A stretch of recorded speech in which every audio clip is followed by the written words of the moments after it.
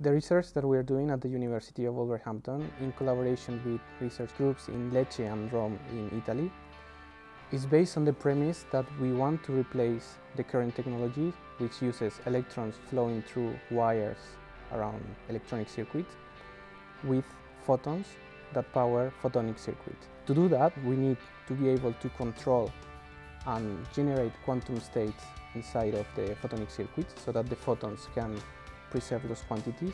But also we need to generate quantum gates that allows us to make photons behave in certain ways to produce logical operations. For quantum gates to work, we need photons to see each other, to interact with each other. But as you know, photons don't interact with each other. So we need, instead of photons, we need hybrid particles that have properties of the photons, such as their coherence and their light weight, but also properties inherent to matter, such as the interactions. One way to have this hybrid particle is to turn to a platform where light interacts strongly with matter. And this, especially for technology, we can do with semiconductors. And here at the University of Wolverhampton, we are experts in the theory of light-matter interactions, while our colleagues in Italy are experts from the experimental point of view. Now, what is very interesting is that you form a new quasi-particle called Polaritons that possess both the properties of photons and those of electrons. In fact, you can have photons with the ability of interact. These Polaritons are a crossover between a photon and an exciton. So it's a cycle which you have sometimes a photon and some others you have an electron-hole pair that is called an exciton. And this oscillation back and forth between the photon and the exciton is a Polariton. We try to see if these particle Polaritons can maintain their quantum state when you reduce the number to the particles up to having just one Polariton. What we do is take two entangled photons.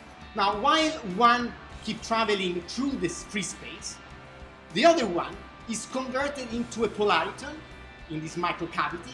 It remains there for some time and then it's converted back into a photon.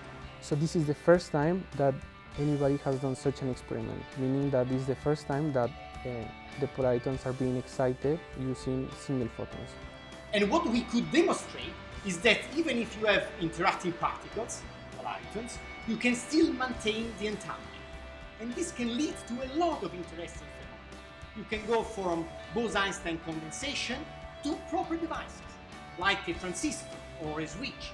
All are based on interacting photons, and all in a very small microchip.